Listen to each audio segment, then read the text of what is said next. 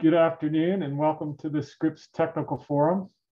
I am Douglas Alden, and I'm the lead engineer with the Center for Western Weather and Water Extremes here at Scripps. In addition, I function as the STF chair and get assistance setting up and running STF from my colleagues here on campus, Gwyn Nero and Vanessa Scott.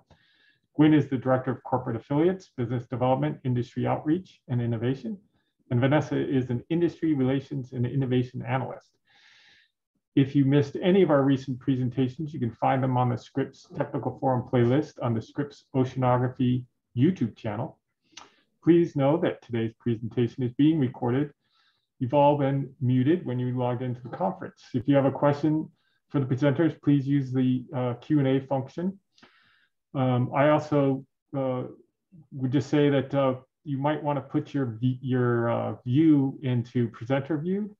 So you see the speaker, our speaker Greg Johnson, as the only speaker on the screen, just because he's going to be using a whiteboard, and it might be difficult for you to see that in grid view. And if you're not familiar with that feature, I think it's up in the upper right-hand corner of Zoom.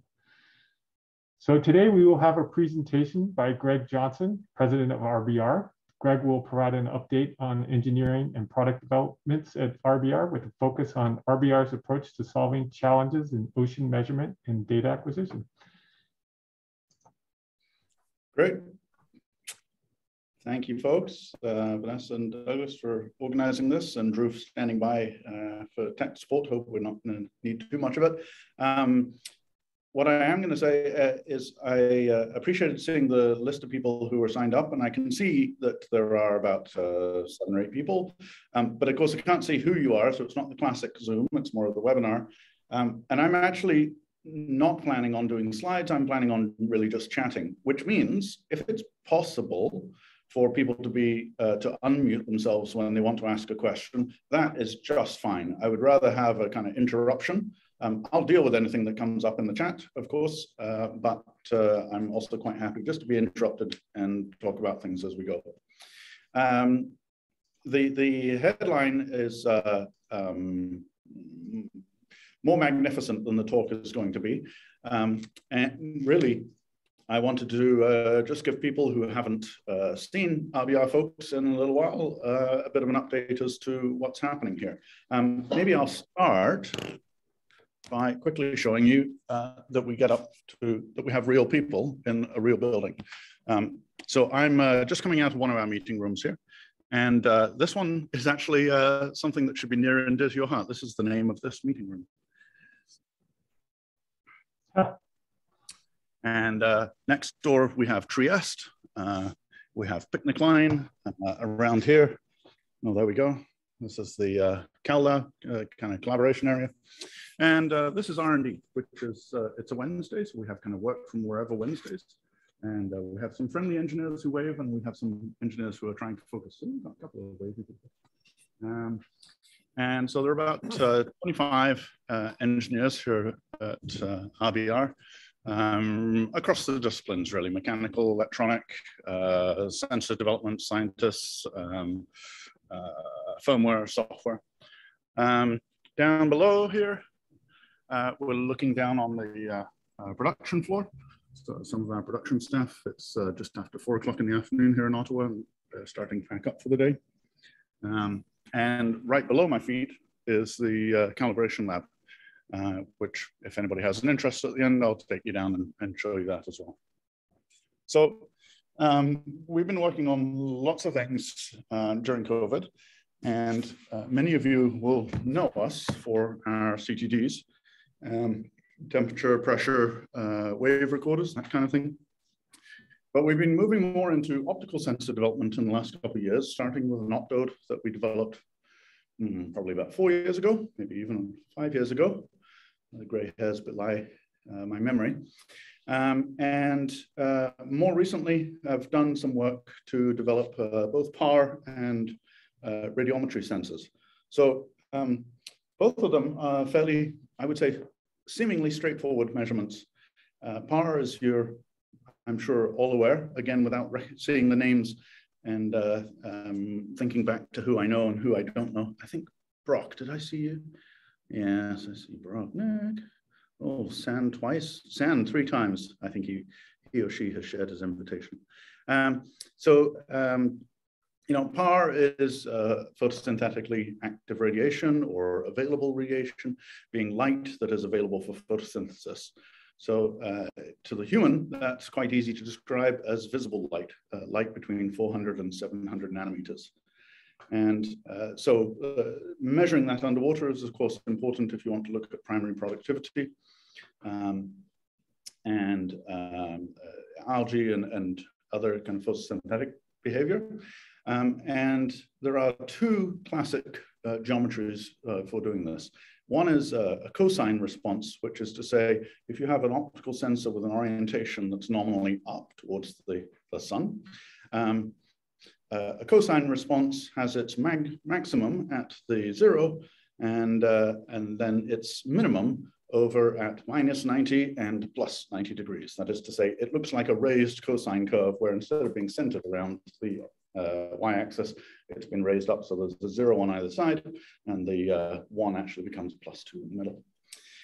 That cosine response is a little tricky to achieve, and it's typically done by having a light diffuser that gathers the light from anything that's in the upper hemisphere, but needs to have some kind of ability to roll off the cosine response at the edges, typically done with birdering.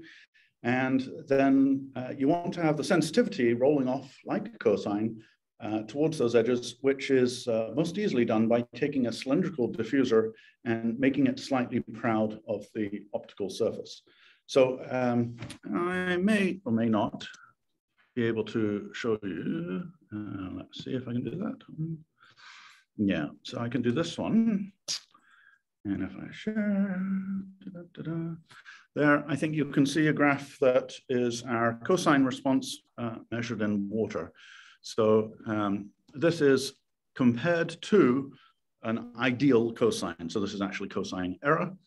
And you can see that we're within 10% of 10% error of an ideal cosine up to about 80 degrees or so. So we're quite happy with that, 0 being the on-axis thing.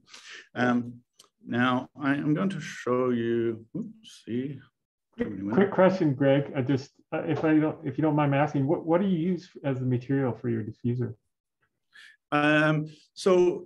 Typically people use acrylics. And in fact, so I have an instrument in front of me here, and it's got its protective cap on the end.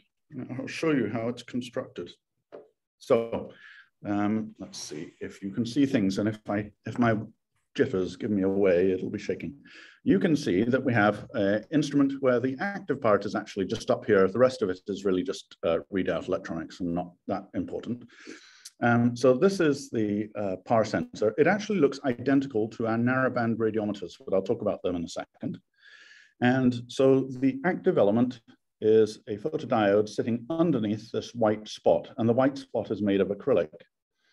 However, the acrylic is not actually pressure bearing because we make the instruments rated to 2,000 meters. And one of the reasons that some people's PAR sensors only go down to 500 meters or so, well, there are 2 reasons. One is that it's very difficult to make acrylic or white plastics in general with good diffusing characteristics go deeper and still be pressure tolerant. The second is that they work on the basis that there's no light any further down, and so why would you be interested in measuring it? The reason, and it's a good point, the reason we go to 2,000 meters is that it's interesting to put these on profiling vehicles like Argo floats that are going down to 2,000 meters and coming back to the surface, even if the interesting data is only actually up at the surface. So so we're using an acrylic diffuser. Underneath, however, we have a pressure window. And you can see that the diffuser is very slightly proud of that black surface. So this top surface is actually titanium, but we've painted it black to reduce any spurious reflections. And you can see if I hold this exactly side on to the camera, that the diffuser is just in line with the guard ring. So that zero response is by design at plus minus 90 degrees. The other thing that's important, let me see if I can pull up the second graph. The other thing that's important is how actively you can cut off the response outside of 400 to 700 nanometers. Now, water itself, let's do the share again. There we go. Water itself will do a reasonably good job of cutting off ultraviolet. Most people are familiar with the idea that while you might get a bad sunburn if you're wet, you typically don't get a bad sunburn if you're fully underwater, although you can get some. So UV doesn't go terrifically far in water. But we have a bandpass filter underneath that is cutting off both the UV end below 400 and also the infrared end above 700. And the thing that acts in our favor is that photodiodes in general aren't very sensitive to UV in the first place. So most photodiodes are very happily sensitive to visible light and infrared. And so it's the filtering at the infrared end that you really need to pay attention to. So the blue boxcar filter here is the ideal response for a pass spectrum. And we're quite happy with that, with the response that we've measured here over the visible light spectra. And move on to the narrow band radiometers. And these are really where you're interested not only in quantifying the quantity of light in total, but also trying to ascribe some color to it. And clearly, if you were to take a radiometer that had 1 nanometer bins all the way from 400 to 700, you would have a complete spectrum and almost a spectrophotometer really that would tell you about the intensity of light at each wavelength. That's called a hyperspectral radiometer. Multispectral radiometers are those which have a few selected wavelengths or bands.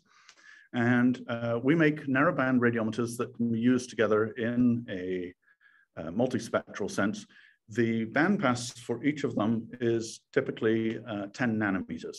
So you could take something out of the red, something out of the green, something out of the blue. Not many people do that, again, because in water, most of the reds disappear. But you can certainly tailor the frequencies that you're looking at.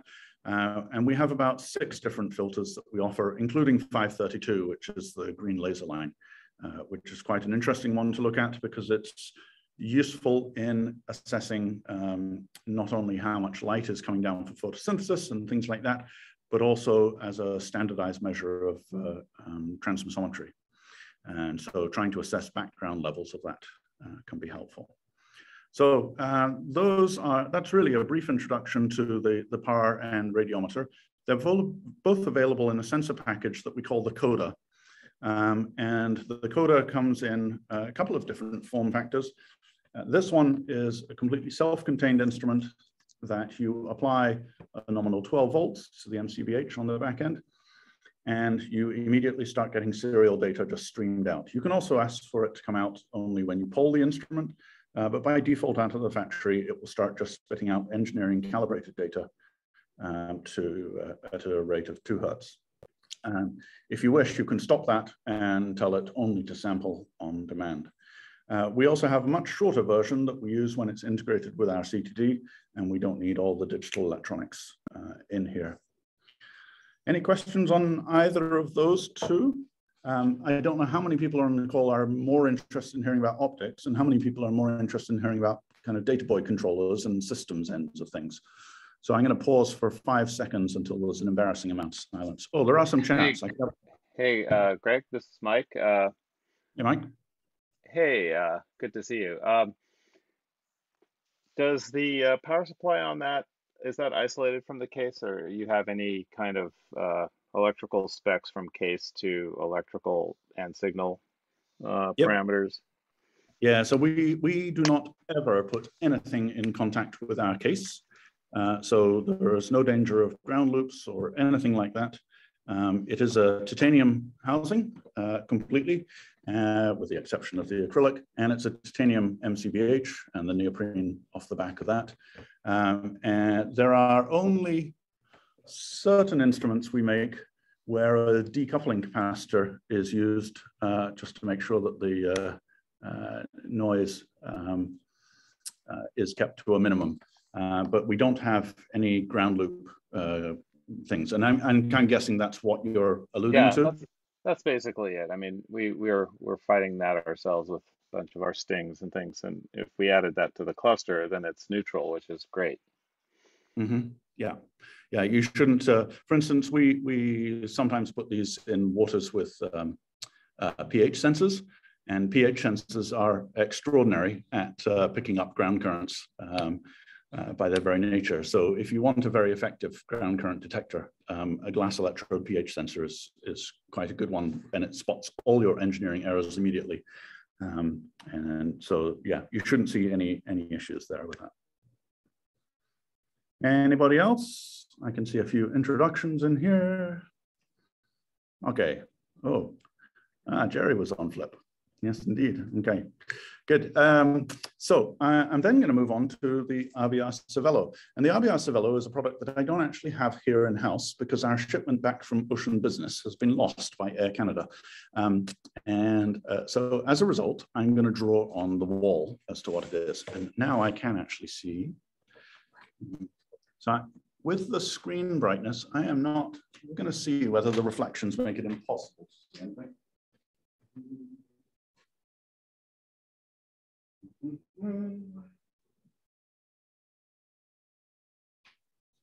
Does that make it better or worse? So I think it makes it a little better. There we go. If it gets too dark, I can't see and I'll fall asleep on the presentation. You might want to turn off your screen share. Oh, that's a good idea. Thank you. There's the limit to how many times you can look at that graph. Okay, is that any better? I think so. Okay. Looks great, Greg. Okay, thanks. So what's the RBRcervello? The RBRcervello, you'll have to excuse my artwork, is a data buoy controller that was originally designed, intended for use with the Scripps Wirewalker. And so the Scripps Wirewalker, which is now commercialized by DMO,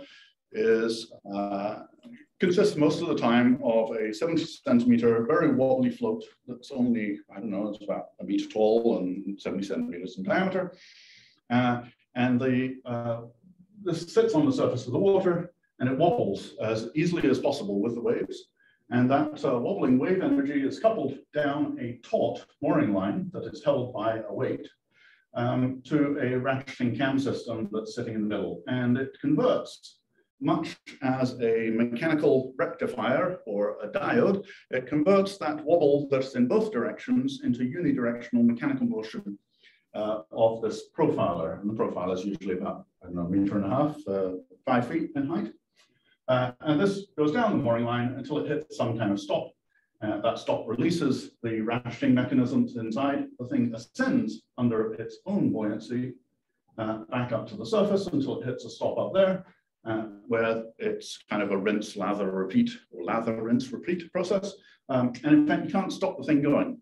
Even in the smallest sea states, it's quite happy to work its way down. And what's interesting is that the ascendant motion is always decoupled from the motion, or from the sea state, because it's under buoyancy completely and the line is just passing through harmlessly. So we made a cervello, which is to say a brain, a data controller, that would sit in the buoy at the top.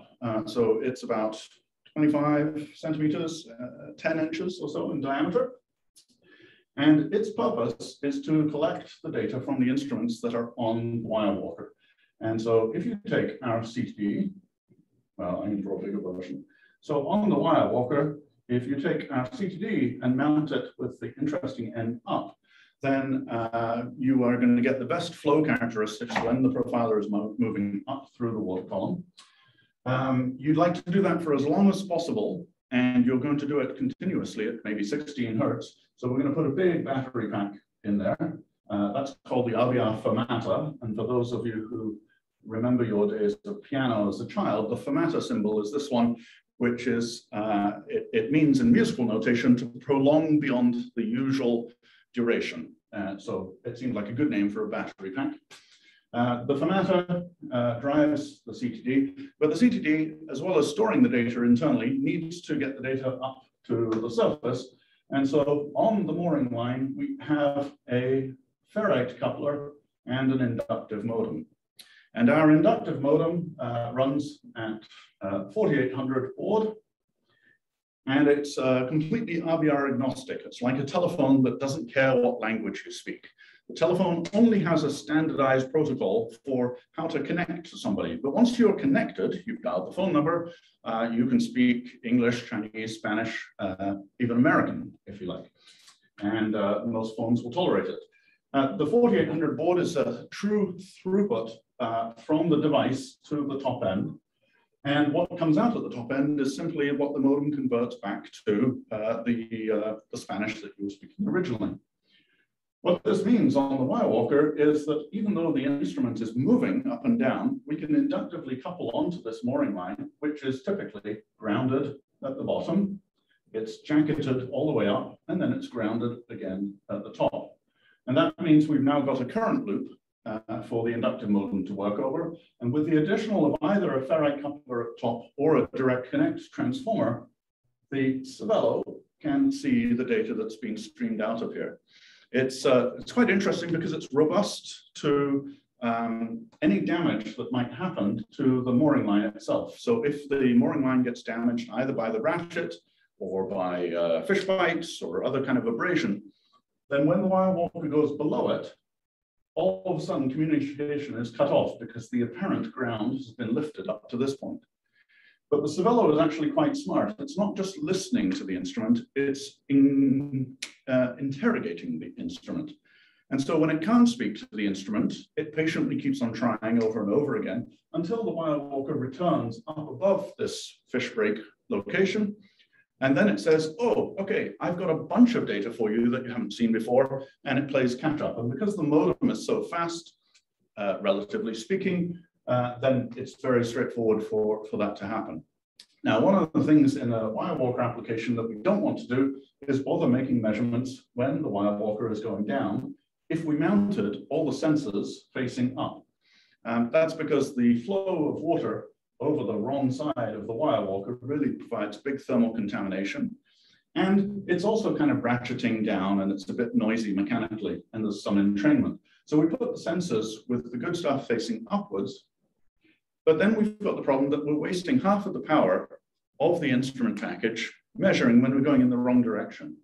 So all of our instruments have something that we now call DD sampling. And this is a very simple acronym for direction-dependent sampling. Direction-dependent sampling is exactly what it sounds like. The instrument detects which way it's traveling. Is it ascending or descending? And it's configured with two different sampling rates, one for the ascent and one for the descent. So you simply say to it, I'd like you to run at 16 hertz during ascent and only once every 5 seconds during the descent. That means that the instrument will automatically go to sleep for 4.5 or so of those 5 seconds. And you get tremendous, not only battery, but also power consumption. Not only power, but also memory consumption benefits.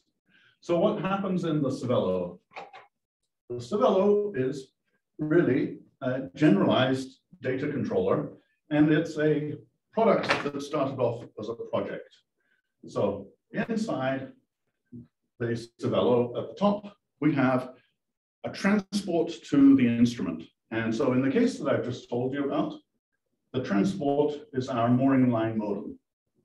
The mooring line modem or inductive modem is the way in which the Cervello can communicate down to the instruments.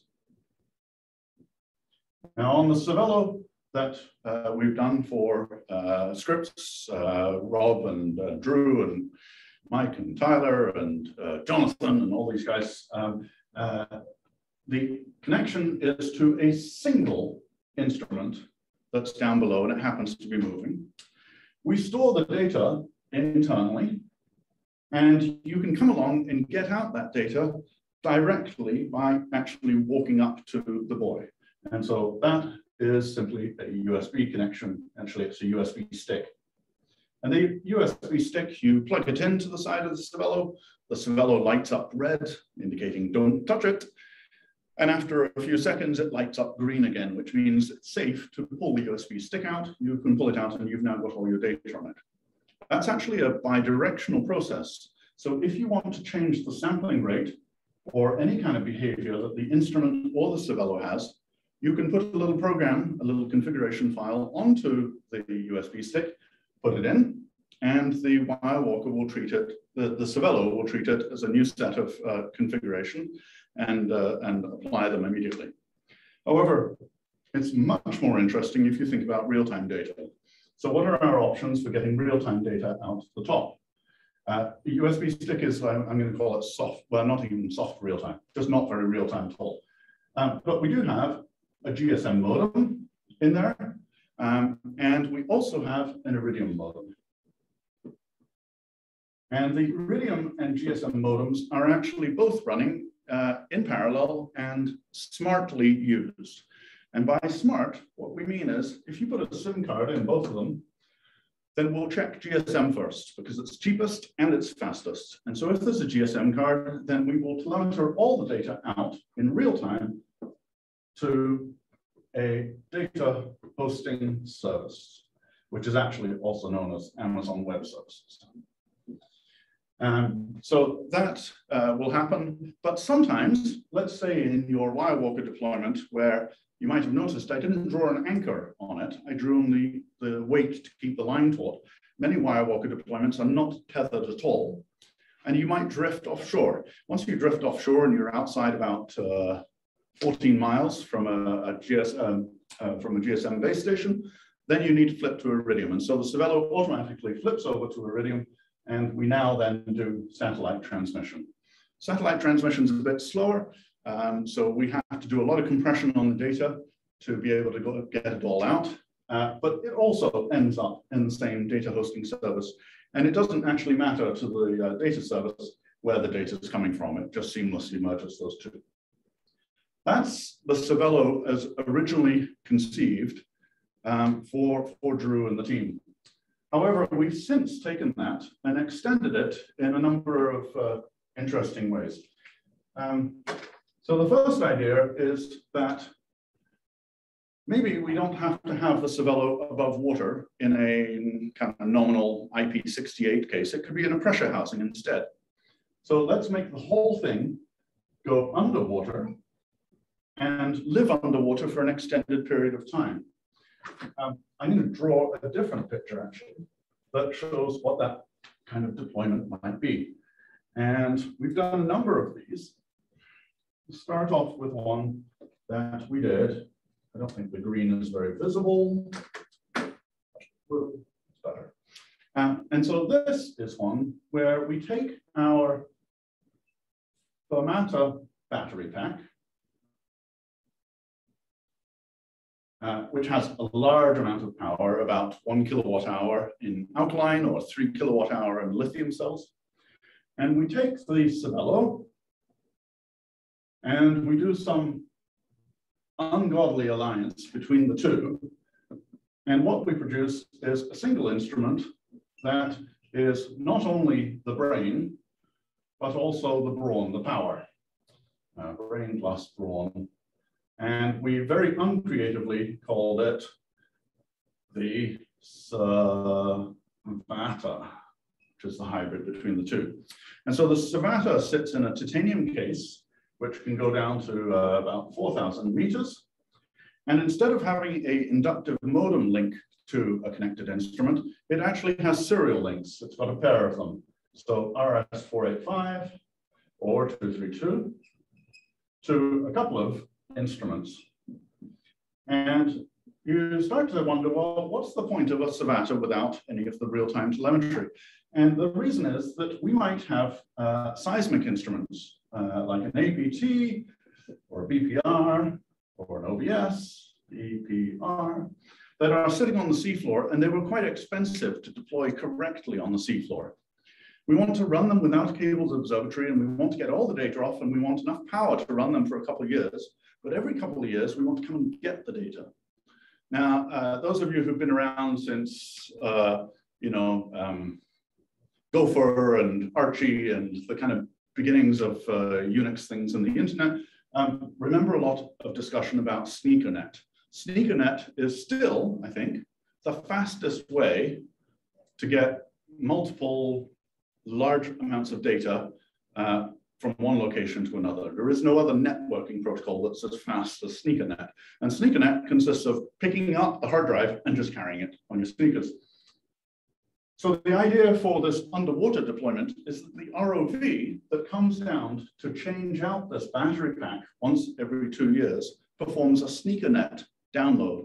It doesn't sit down here for 5 hours with an underwater connection from the ROV to the Savata, wasting all your ship time and your ROV time to download it. It simply brings a second Savata, and it unplugs this one, and it plugs in the second one and takes this one away. So the Savata is tolerant of interruptions, just like the Wirewalker was. It's tolerant of interruptions to these instruments, and these can be buried in the seafloor for decades when the Savata is just changed out every couple of years. So that was kind of a second variant of the Cervello that got built. The next variant of the Cervello after that, and you can see that with each iteration, we're making things slightly more flexible. So we started off with an inductive link to one instrument, and then we have serial links to 2 instruments. Well, what we've done more recently is back again on the surface, but this time it's on ice rather than water.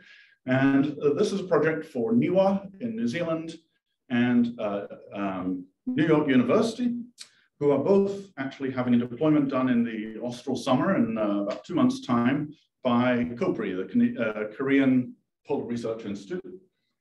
And this is a Cervello that has inductive times about 20. And so this is now a box sitting on the top of an ice shelf. And the ice shelf is about 500 meters thick, beneath which is the Southern Ocean, or Antarctic Sea. And so COPRI will be ice drilling through the shelf and dropping down here a inductive mooring line. And it will go down about 1,000 meters. And normally an inductive mooring line requires a seawater return. And you can't guarantee the seawater return through the ice shelf because the ice is going to freeze up. So we simply bring the cable back. And so we have a pure wire loop, but it's still just galvanized 3x19 wire rope. It's pretty cheap compared to electrical cable. And the Cervello is talking to the top of this, and these are all the instruments. On the other side of the Cervello, yeah, we do have GSM, although there isn't much coverage down there, but there is Iridium. And so all the data is coming out in real time. So what's on the data string? Well, we have lots of CTDs. I think there's about 15 of them on per chain. And so up to this point, it's been RBRs talking to RBRs. We have this modem that's agnostic, but actually it's speaking RBR-ish on both ends. So on this project, we did something a little different. We added support for Nortex. And so we've got Nortex in between. And we're using their, now, it's not a signature series. I think it's the latest Aqueduct profilers. And so what happens here is that all of these instruments are running autonomously, collecting data internally. And the Cervello is able to round robin through each of them and say, what have you got for me that I haven't heard recently? And the Cervello does all the housekeeping to keep track of, oh, I already heard everything since 12 noon. Just tell me the last hour of data. All of that data is again stored internally, just on like any other Cervello, but it's also telemetered off in real time. And because this is something that's going to be covered in snow after short order, then the Iridium actually is mounted on a kind of 4-meter mast and sticking up here. So that's the next Cervello iteration that's been done. And the final one that is being worked on right now really takes the notion of a Cervello as an intermittent data deploy controller to another a use case where intermittent is intended. And you'll have to forgive my art. We have a boat on the water. And the boat on the water, well, we'll have two boats on the water going in opposite directions. And this is going to be the RV something or other, and this is the FV something or other. So one's a research vessel and the other is a fishing vessel, but they're exactly the same as far as the Cervello is concerned. The Cervello can be mounted on the deck at the rear, and it still has GSM and Iridium comms to upload the data, but its connection to the instrument is not hardwired at all. It's Wi-Fi. So it only talks to instruments which it's able to see over Wi-Fi, which means instruments that are in air. So on the research vessel, this is ideal for a winched CTD.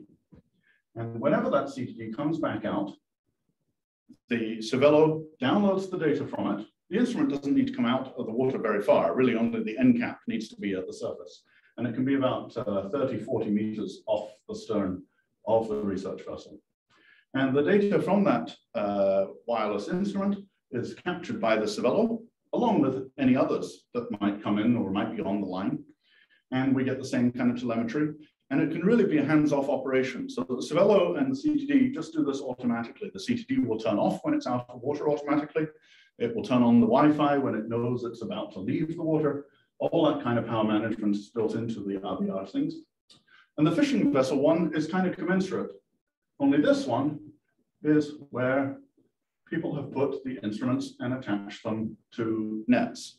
It might be for a variety of reasons. It might be a citizen science project where you're taking advantage of the fishers going to regular locations and trying to get CTD profiles in the same area every time, much like a ferry box kind of idea. Or it might be something that's actually for the benefit of the fishers directly to help them understand the relationship between what they're catching and what's happening here. And these instruments, these ones are almost always titanium. Even if they go into shallow conditions, we build them rugged. These ones automatically get communicated with their Cervello whenever the net comes back on deck. So that is a very interesting kind of evolution of a product that we did starting as a project. And it's something that has just kind of iterated over time, driven by people asking for things that they would like to see in one way or another. And so that is really a very brief overview of what the Cervello does. I didn't tell you too much about the data hosting and how all that's presented, or the ins and outs of the various things, but I think I'm going to call it there and see if anybody has any questions for this very brief RBR technical talk at Scripps. There you go.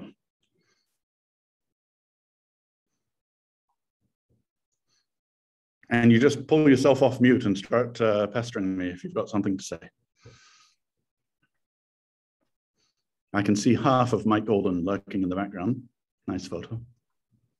I've got a question for you, and that's what do you do about fouling on your optical sensor? So the sensors which are up in photic zone, where they get fouling, we typically wipe them and use a kind of toothbrush-like arrangement, wipers from Zebratech or a number of other manufacturers. Optics on floats and other things tend to benefit from really the massive increase in satellite telemetry bandwidth through the Iridium constellation.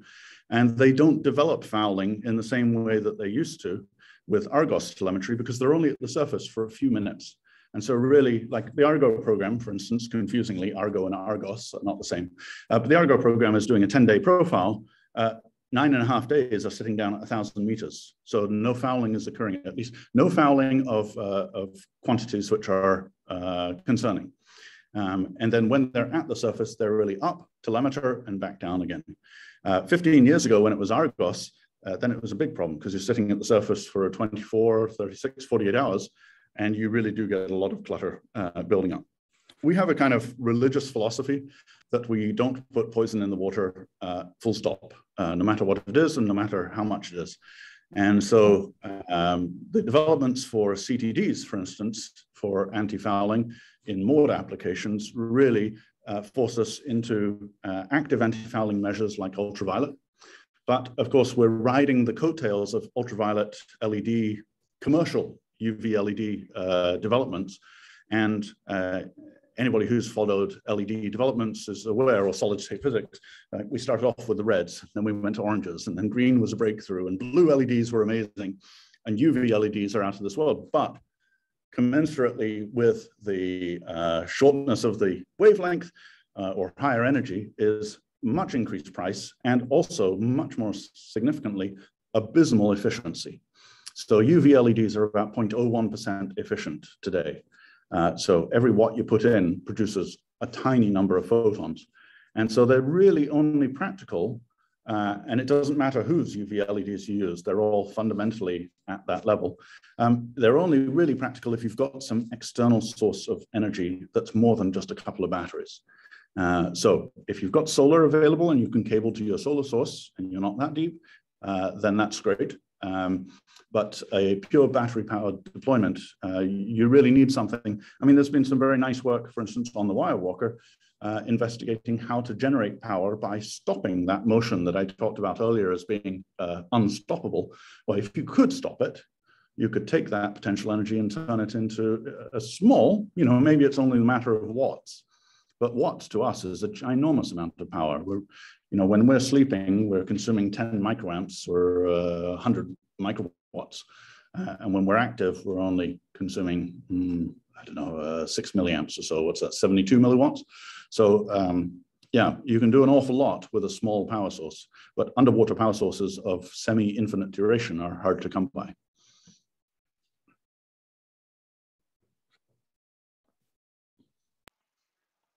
Thanks, Greg. This is Mike. Hey. Yeah, that's I really like some of your new gadgets that you've integrated, and especially your introduction of this sort of agnostic interwoven inductive chain. And so what does one need to get started if we wanted to experiment with the agnostic part of it and put our own gadgets on there? What do we need to get started there? And say our lab wanted to put on some sensors we're developing, and we just want to talk to our own gadget at the surface. What do we need? So inside every Cervello is the core of what we call the mooring line modem, or the inductive modem. And it's made up of two parts. It's made up of a head-end modem and a subsurface modem. The subsurface modem is on your profiler. The head-end modem is inside the Cervello. You can take that out of the Cervello, and we'll sell that mooring line modem independently of all this data hosting stuff as well. So that head-end board is, give it 12 volts. It's got 12 volts and a serial port, and a coil coupling or a transformer coupling for the ferrite that you're going to attach to the top line. And then the subsurface modem is similar. It's got the ferrite coupler that you're familiar with from being inside the wire walker, where it's just a clamshell, snaps around the line, no tools required. But instead of being attached to our CTD, it's got a small Delrin tube, and out of that Delrin tube is an MCBH, and you can give it 12 volts and another serial line. And so from the head-end modem, which is the master in a kind of master-slave topology, it's all very simple kind of English mnemonic commands. So you can, for instance, say things like, I would like to establish a connection with the serial number 12345. And so it's X for connection. I told you it's slightly mnemonic. X 12345. And just like the AT command set on Hayes modems in the 1980s, it will come back after a minute and say channel connected. At that point, the head-end modem, or you on your terminal, through the head-end modem is talking to the remote instrument, the remote modem. And so you can do things like ask the remote modem, what baud rate are you configured to use for your serial port? Oh, you're at 1200? I need it to be at 9600, and reconfigure the subsurface modem from the top end. You can also do things like ask the subsurface modem, what's your battery level? BV, battery value, I guess it is. But the most important thing that you do is usually say, get out of my way. I want to speak to my instrument that speaks Goldenish that I've designed down there. And so TP for transparent. And the modem, like an operator on a group phone line, gets out of the way And now every byte that you send at the top appears out that serial port at the bottom. And every byte that the instrument sends back appears out of the serial port at the top. There is, just like the AT command set where we used to go plus, plus, plus a few times with a guard space in between to get the modem's attention, we have the same kind of concept of a guard sequence.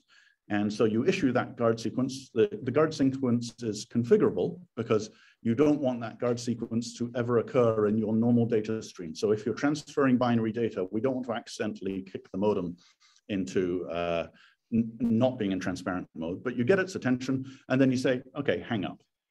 Now the question arises as to how did I know the serial number of the instrument I wanted to talk to? And usually you have some hapless PhD student who's sitting there making careful notes of the serial numbers of the modems as they go in the water. Or worse yet, in some modem systems, you actually have to configure them on a per deployment basis. What we do instead is we use the serial numbers which are unique across the RBR universe. So there's only one ever, and that includes every instrument we've ever made. But you still have the problem that if they're in the water, you can't see what they are. So from the head-end modem, you can issue the command discover, and the head-end modem will then do a broadcast out to everybody on the line, and it will say, is anybody there? And it will listen. And the subsurface modems will all pick a random time slot, and they'll try to answer. It's a simplex line. So if multiple ones try to answer at once, they'll collide, and the data will be garbage.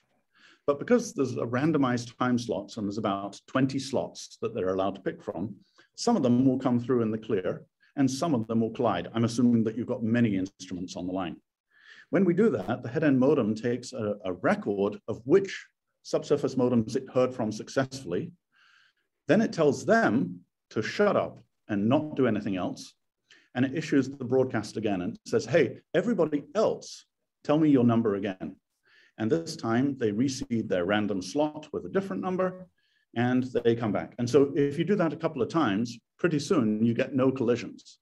And if you get no answers at all, apart from the people that you've told to be quiet, then you know you've got to the end of your enumeration. So we'll do that kind of auto discovery process as well, if you've got more than one instrument, or if you've got a diver who's switching out an instrument and you just want to be tolerant to whatever the new instrument is on the line. So that kind of protocol is very simple to make the call, configure the ports if you need to, and you hadn't done that in advance. Go transparent, get out of the transparent mode and hang up and do something else. The other one thing I should say, the other thing that the head-end modem can do is it can broadcast to all nodes at once with the same command. So let's say you've built some clever widget that responds to the command clock to set their time, or maybe a sample, and sample is their command to make a spot measurement. And so you can tell the head-end modem, the command you're going to send is called sample, and here's how you write it, and you use a carriage return at the end. And then you can say, I'd like you to poll everybody now. The head-end modem will broadcast the command sample to all of your instruments, which understand what that means. And each of the subsurface modems will hear the response coming back, but they won't reply up the inductive chain. They'll just sit there quietly with it. Then the head-end modem automatically round robins to each instrument that's on the line and says, I think you just heard something. What did you hear? And so you're sampling through the water column at a single instant in time, even though you have a delayed return of that data back to the surface. So if you're doing multiple instruments and they all respond to the same command, that can be a useful kind of paradigm as well. Is that helpful? That's very helpful. Thanks for that. And you would just be able to intersperse those types of protocols, and if we're designing our own, we could have it play nicely with that protocol. Yeah, that's right. But you can, if you don't want to do that, then you can do what the Cervello does, which is it doesn't use this head-end modem polling at all. It just does its own thing, and it just says, hey, who do we have on the line? Oh, A, B, and F. Okay, A, I'd like you to do this. Great, I'm done with you. B, I'd like you to do, oh, okay, you got some, great, good, good. Okay, done. F, off we go, that kind of thing. Well, great, thanks. Any other questions from the group? All right. Well, I want to thank Greg for that wonderful presentation, and I really like the whiteboard activities. I think that was very helpful, and the detail that you provided on your new products. My pleasure, and thanks very much for having us. And one of these days we'll be out there again. All right. Well, thank you all for attending, and if you got some ideas for future presentations, just shoot them our way.